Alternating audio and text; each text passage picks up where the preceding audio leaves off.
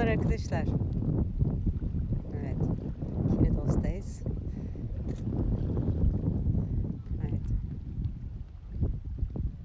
Günü batırdık ama manzara şahane.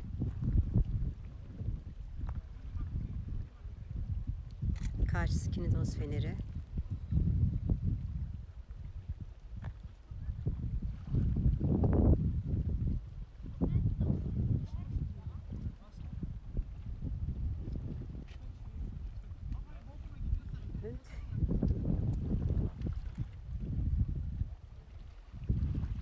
Bir kere benim saçım başım dağınık. Hiç fotoğrafçı mı değilim.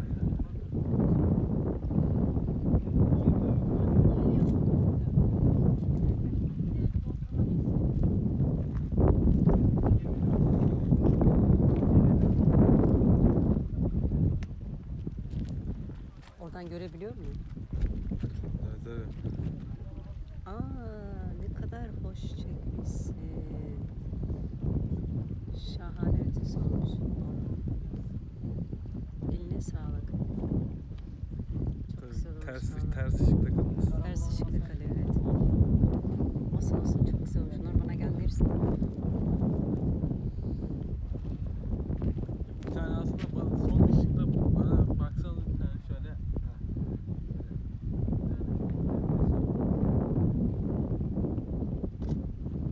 Bak.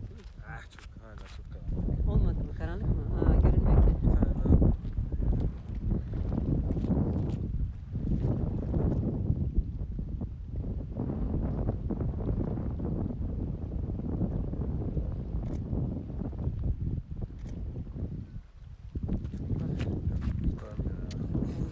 Bu kameranın şeysi gece modu yok mu? Ya işte ISO'su, ASA değerleri var bunların için. Bunları öğreneceksiniz. Öyle mi? Tamam, fotoğrafçılık okuyacağım ya. Mesela burada 2000, mesela ben şu an 2000 ISO'da çekiyorum. Bu yani şey demek. Bunun içinde bir sensör var, böyle kare bir sensör. Bunun ışığı algılama oranı demek. Yani bu en düşükte olduğu zaman en keskin, en net fotoğrafları alırsınız ama bu arttıkça siz sensörü zorlamaya başlıyorsunuz. Böyle ışığı hani duyarlılığını arttırıyorsunuz ama bu karıncalanmaya sebep oluyor. Yani o şey vardır ya. Anladım. Netleşmiyor. Yani netleşmiyor değil. Düşük ışıkta hani karıncalanma olur ya, çok iyi böyle her ayrıntıyı göremeyiz mesela. Öyle oluyor yani, hani feragat ediyorsunuz bir şeyden illa ki. Sen şimdi ne işin var? Çağırıyordun. Ben işte bunu olduğunca hani sınırımı zorlamaya çalışıyorum ki hızlı anları da yakalayabileyim aslında. Mesela çünkü burada enstantane hızı da var mesela. Hani saniyenin 1/100'üyle çekiyorum mesela şu an. Çünkü ışığı daha çok almama ihtiyacım var. Onun için enstantaneyi bayağı düşük tutuyorum ki hani çık sesi ne kadar hızlı olursa o kadar şeydir. Hızlı şeyleri yakalayabilirsin. Evet, bunları öğreneceğim ben. Evet. Burada değil mi? Derste. Hadi bakalım. Bizimkileri çağırıyorlar herhalde. Ondan sonra sadece flash. Flashlar. Ama bak, iPhone'ların ışık gücü daha güzel. Evet ya, benim iPhone 7'm var ama Ben senin şöyle bir yüzünü çekeyim. Çekemeyeceğim, pardon, canlı yayındayım şu an. Kapatayım, seni bir çekeyim. çünkü ben ters ışıkta kalacağım ama hiç şey yok. Gene anlamsız. Yine anlamsız olduğunu fark etmeyecek. Yani şu an mesela dağın ayrıntılarını nasıl göremiyorsak, şu an arkasında ışık görüyor, karanlık çıkıyorsa falan. Bende de aynı olacak. Ama işte iPhone 7'den sonraki fotoğraflar fotoğraf şeylerini iyi koydular. Mesela 7.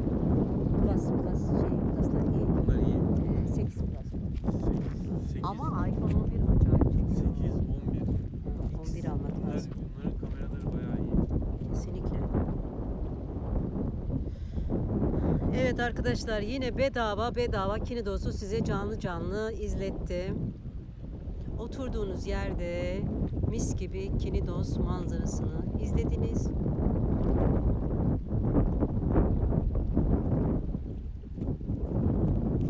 Evet, bu da benim sayfamın farkı olsun.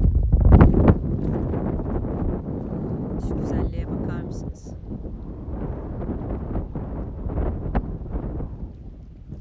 Bizimkiler orada değil mi? Şimdi bak, bekçi kovacak ya. Gerçi daha insanlar var şuralarda.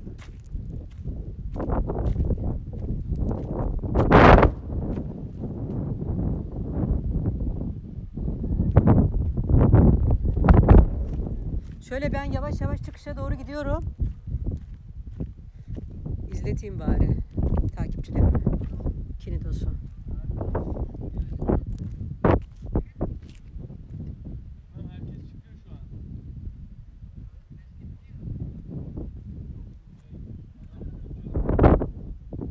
Evet arkadaşlar, Knidos kadar güzel, gizemli, mistik bir yer var mı? Çok güzel, çok güzel, şahane.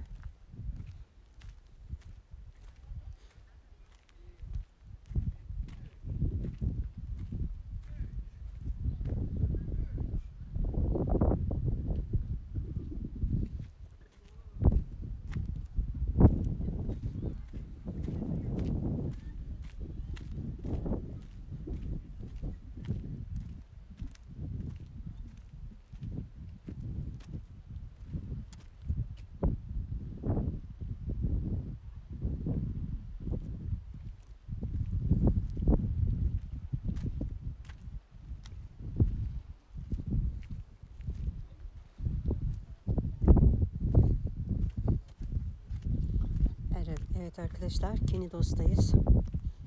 Size söylemiştim Knidos'tan canlı yayın yapacağımı. Ama tam gün batımını yakaladım. Canlı yayını açayım derken maalesef servis yok dedi. Yani telefon çekmedi. Ona yapabileceğim hiçbir şey yoktu.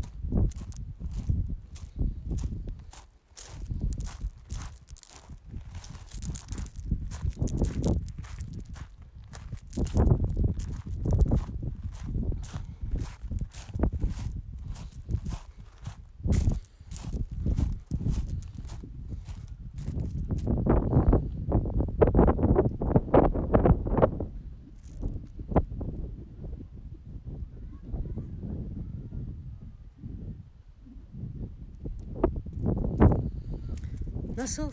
Güzel mi Knidos arkadaşlar?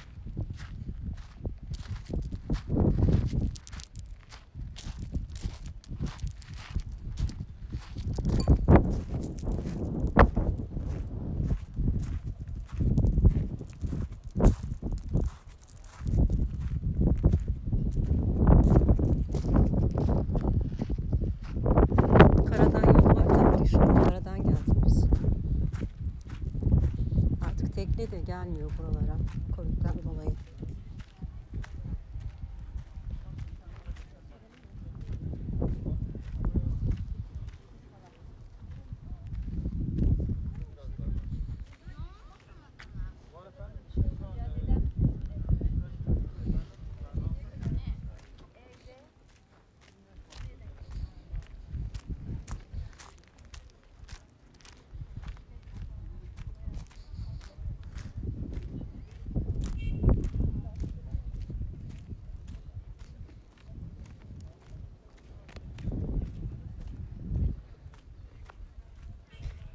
Burası da liman.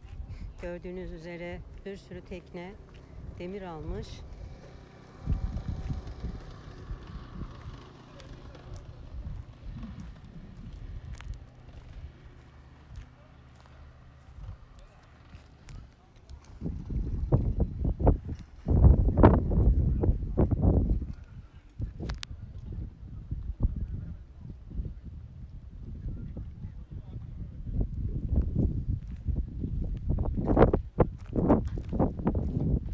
Datça şu an sakin ama bugün Knidos inanılmaz kalabalık.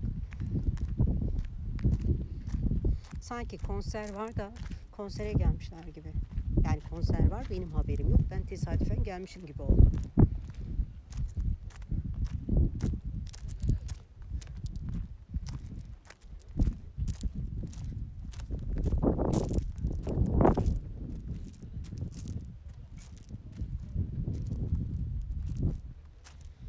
Evet. İyi akşamlar arkadaşlar. Bugün de canlı yayınımızı Knidos'tan yaptık. Keyfiniz bol olsun.